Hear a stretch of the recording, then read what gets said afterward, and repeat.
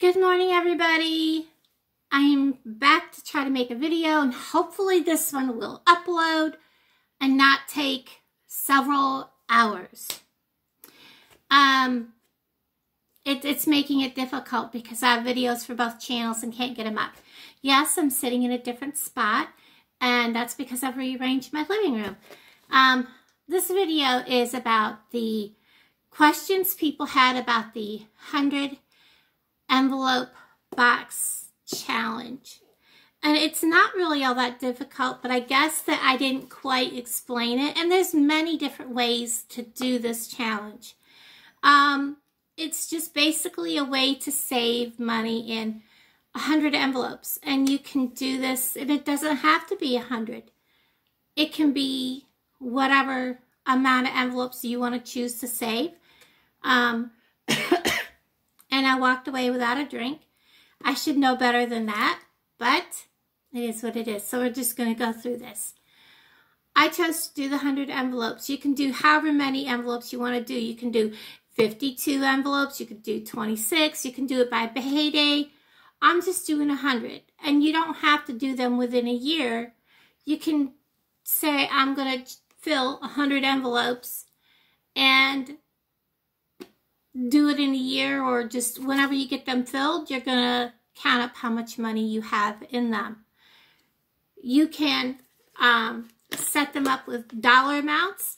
Some people put and number them 1 through 100, and that's how much money you put in that envelope. Say you pull out an envelope that's got 50 on it, that's how much money you put in that envelope. If you pull out a $100 envelope, that's how much you put in it. Or if you have $100, you want to find the $100 envelope and you put it in there that week. Or if you want to start with, this is week 1, I have $100, we're going to work $199 through that way. Or start with the $1 and work your way up.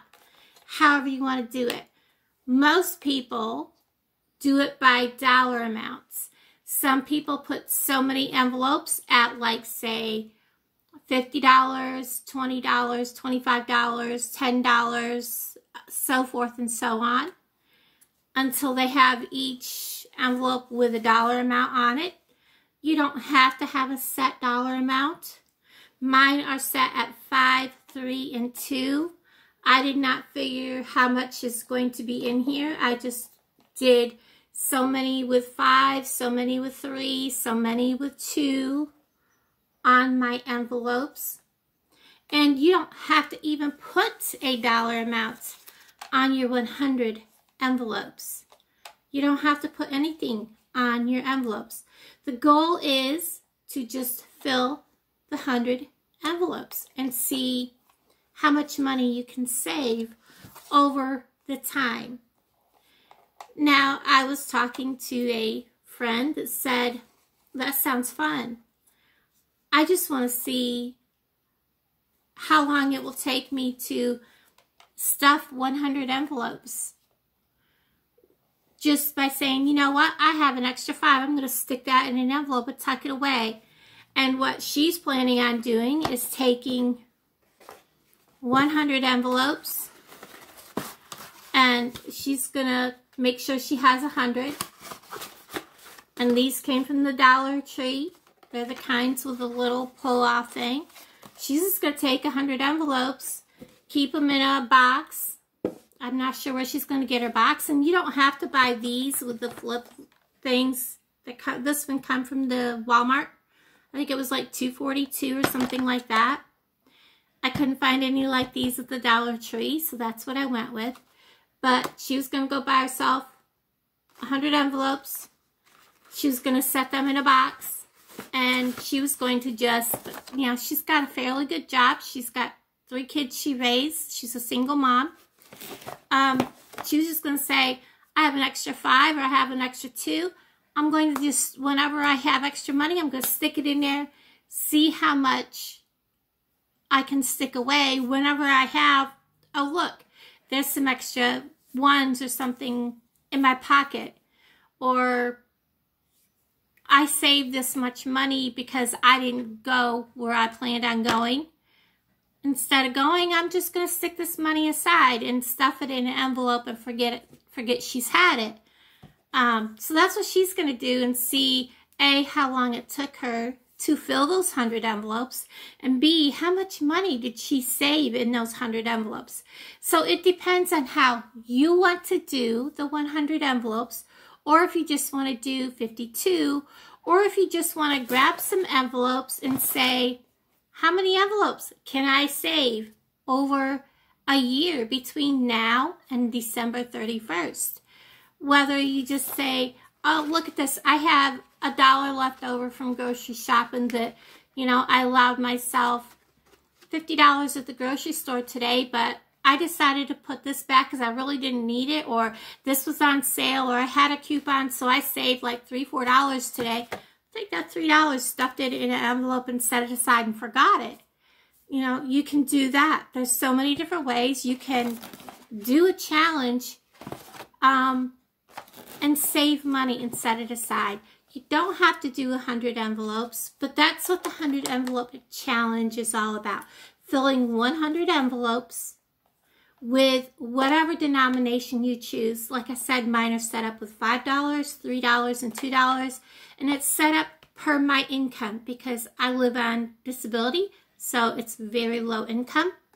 And I'm talking extreme low income. So I don't have huge dollar amounts in here. This is just a savings challenge for me to save up money for me to use at the end of the year, the end of December of 2022, and see how much I have in here. It may go towards just savings to put up for something else, or it may go towards a vacation or something I need. I'm always in need of something that's costly, like tires, that kind of thing. You never know what you may need. But it's always nice to have it put up. So that's the deal with the 100 envelope challenge. It's not that difficult. Like I said, you don't have to put dollar amounts on them. Just grab an envelope, put some money in it, put it in the end. I've got mine that I've already started filling at one end. The other end is all the envelopes that have still got to be filled. As I decide this week I'm going to fill this one, or however many I'm going to fill for whichever week, stick it in the back. I may finish this before the end of the year, or I may not. Because we know there's more than 52 weeks in a year. Or there's only 52 weeks in a year. So, you know, it's what I can do.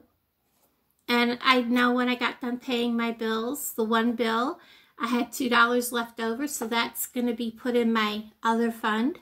So, you know, as I go, I fill this up. And at the end of the year, I will take this all out, unstuff the envelopes, and count out how much I have in this. And like I said, it don't have to be one of these boxes, but this is just, I love this. It keeps it locked shut. You know it's not going to come open. Nothing's going to fall out. And it just looks neat. And it just looks like a bunch of cards in there. Also, you can just go to the Dollar General or Dollar Tree and buy a box. This box is $1. They're pretty much the same size, guys. So, you know, for a buck, you can buy one of these.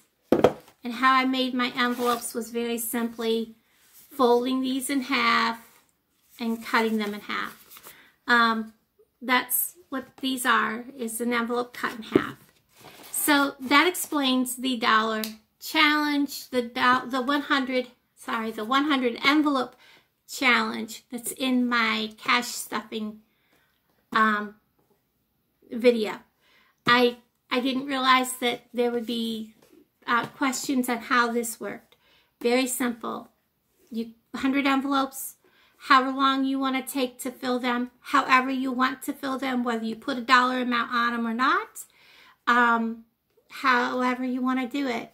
You can do it in a year, less than a year, longer than a year. It's just a challenge to fill 100 envelopes with whatever dollar amounts you want to put in there. No need to make it any harder than that. So that's it. Really cute, really simple, nice little thing. It's nice to have it in a box because it's contained and you won't have it spill out. So everybody, thank you for hanging out with me. I hope that helped explain this a little bit. I didn't decorate this box.